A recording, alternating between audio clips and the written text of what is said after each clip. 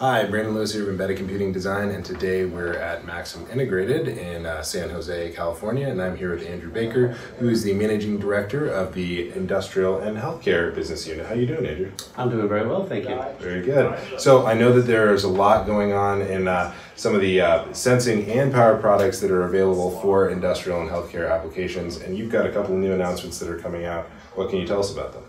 Yeah, so we have two new products that we're announcing. They're related to health, fitness, and well-being.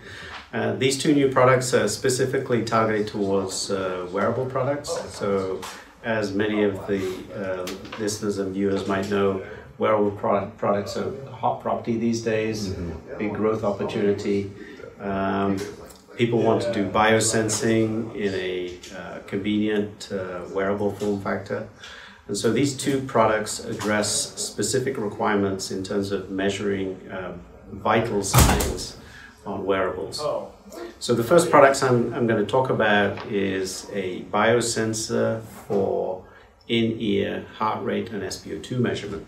So this is a second generation of an in-ear optical module. And when I say module, I mean it's a fully integrated system which has the emitter LEDs to drive the photons into the tissue, and it also has a receiver integrated into a compact module. The advantages that we bring to especially in-ear applications, because it's quite compact, not much space in there, is that it's very small size. The batteries tend to be very small in these applications, so very low power, and also very high signal to noise ratio, so you can measure the vital signs that you want to measure in terms of the heart rate and SpO2. So that's the initial product that we're announcing. The second product is a very important product in terms of measuring the most measured vital sign that there is, and that's temperature. So we developed previously a first generation product, and this product builds on that competency, reducing size by more than 50%, so it's half the size. Also considerably reducing power, but also maintaining accuracy over a wide temperature range. So these two new products will enable new use cases in smaller form factors, lower power, to give users the new use cases that they're looking for in wearable applications. So that's the basic introduction.